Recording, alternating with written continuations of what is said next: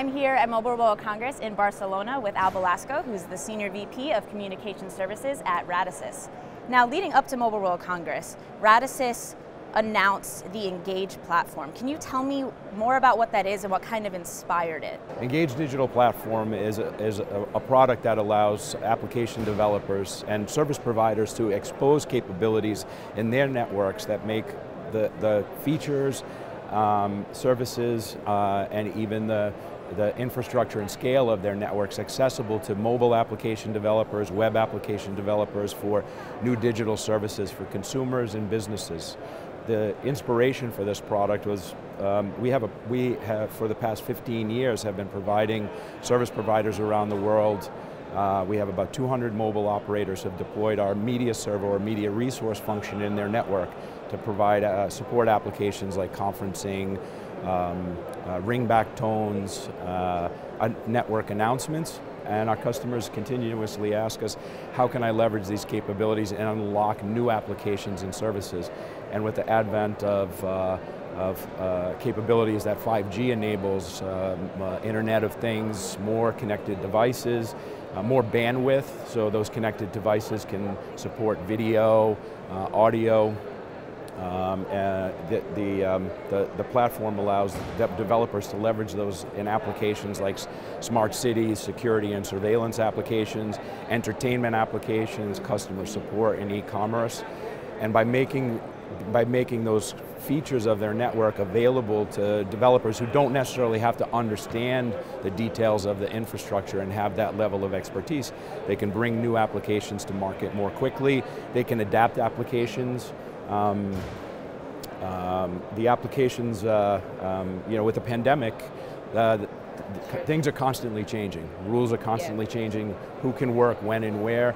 So not only does this platform allow developers to build these applications and deploy them quickly, but easily adapt them to changing conditions.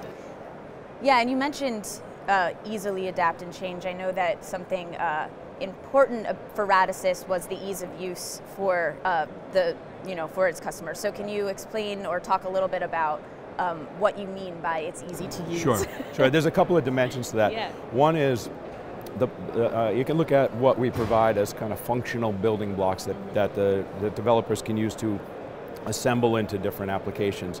And what we've done to try to make it very easy to do that is provide visual tools so that even somebody who is not a developer, they might be a business process owner, they can use these tools to create a workflow, test that workflow, and then deploy it in the network. We are also providing our own applications. We are getting demand from customers to provide more turnkey applications that can be customized by their users. So we're creating a library of those applications as well.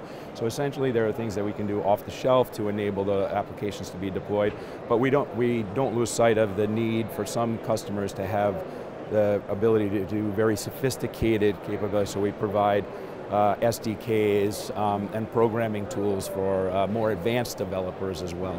Great. And now, Al, what else is Radisys bringing to the table at Mobile World Congress? Yeah. So, in fact, some of the applications that we've built using this platform are being demonstrated. We have a product called the Engage Video Assistant, which essentially allows businesses to personalize more interactions with customers in an automated way. Again, back to the pandemic, the load on contact centers for customer support or e-commerce is huge. I mean, you can go to sites today still, even though there's people have adapted to the pandemic and deployed more technologies. You can still wait quite a long time, even to interact with a text bot, right? Absolutely. So the ability to automate more interactions with a medium like video is pretty powerful. And we have customers who are using this for selling or how-to or troubleshooting, where once you do get engaged to a chat bot or even a voice interaction, an automated voice interaction, there's a certain point where not having a visual medium means you have to more quickly move to an agent. If you have the ability to still use conversational natural language to interact with the company but using a video bot, which essentially could be an avatar, it could be a personality from a company. In fact, we're demonstrating what we call a Arun bot. Arun Biksheswaran is our CEO, so we have a bot that introduces people who are coming to the booth through the interface. We can recognize who the person is. They do a face scan, and the interaction is personalized.